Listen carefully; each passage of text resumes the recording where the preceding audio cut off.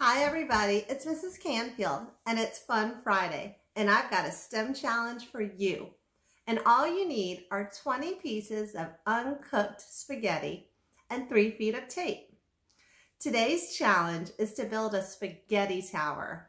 I want you to use your design skills to build the tallest structure that you can using only the materials that you have.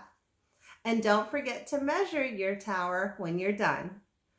Subscribe to my YouTube channel for more educational activities or connect with me on Instagram and Twitter at Learn Elementary.